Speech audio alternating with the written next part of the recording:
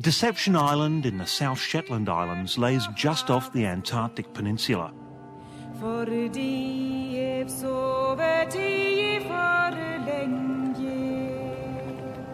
It's a haunting place where tendrils of steam rise from the still active volcano beneath the leaden sea.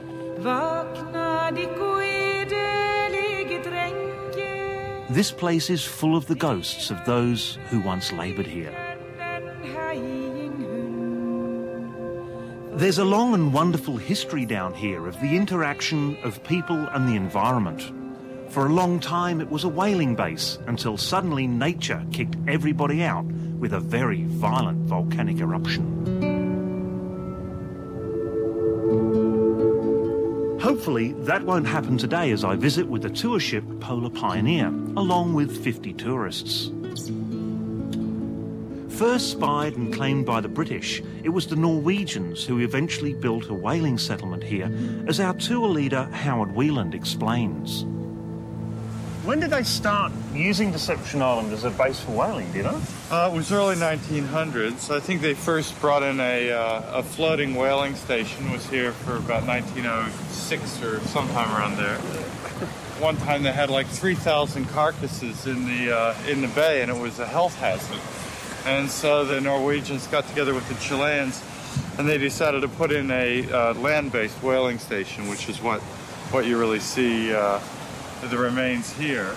And that operated until about the middle of the 1900s.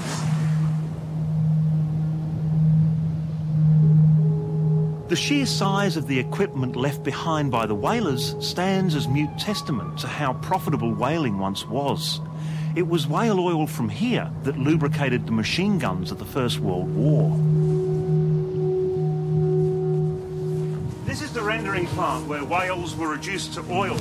Now, no one knows exactly how many whales were killed to feed this monster, but looking at the scale of this industrial carnage, it must have been quite a lot. But nature wasn't always happy about this slaughter in her last remaining wilderness.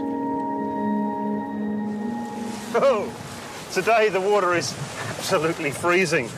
But Mother Nature has a certain way of talking to people at this place. In 1921, the water in this bay got so hot because of volcanic action that it stripped the paint off the hulls of the boats that were moored here. It was kind of nature's way of saying, get out.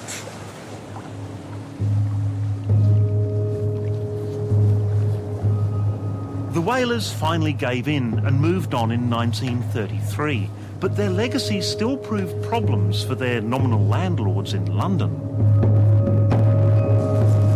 These enormous drums were set up by the whalers. The largest were for storing fuel oil for the rendering plant and for the ships, and the smaller ones were for the whale oil to be exported all across the world.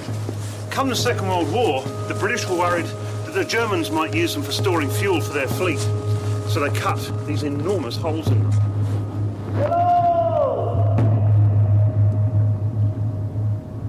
After World War II, other nations began to take an interest in this remote and desolate place. It was claim and counterclaim with no rules and little honour. The Argentines, the Chileans and the British squabbled over Deception Island from the end of the Second World War to the late 1960s. A good example is here. This hut was built by the Chileans. You can see the original green Chile paint. But then someone came along and painted it Argentine blue. The British maintained ownership of the island and built an airstrip here. It was from this spot in 1911 that the first flight over Antarctica took off. The pilot was Hubert Wilkins from South Australia. When I was here last year, there were still the remains of a single-engined Otter de Havilland sitting right here. But over the last year, an American billionaire decided he wanted to salvage it. He was legally in the right. But the Poms weren't going to have that, so they've squirreled it away. No one knows where it is now, but it's supposed to be in safekeeping. It looks like the ghosts of Deception Island are never going to be laid to rest.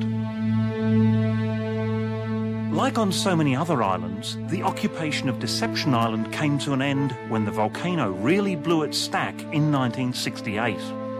This started a 6-year cycle of violent eruptions. The few occupants of the small Chilean, Argentine and British bases fled for their lives as a rain of clinker and ash buried the last remaining ghosts of Deception Island. Today, it's just the tourists who visit here to stroll among the ruins during the brief Antarctic summer.